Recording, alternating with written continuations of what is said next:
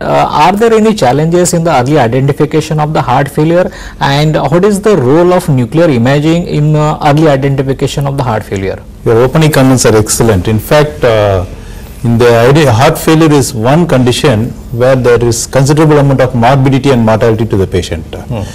And when the patient is not optimally treated, it keeps on prolonging, and finally he ends up into taking more number of medications and heart transplants. Right.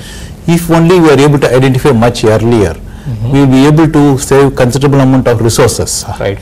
In this situation, the nuclear imaging techniques, it helps us to not only visualize the perfusion, and there are a lot of metabolic targets which precipitate heart failure that will be more objectively evaluated. And the real challenge is how to visualize the metabolic target and understand the physiology of the heart failure. Right. So that's where it is, sir. So we help, we go do a lot of methods are available as of now. Technology has developed to a lot extent, and we will be able to objectively identify in a much early stage. Okay, great, sir.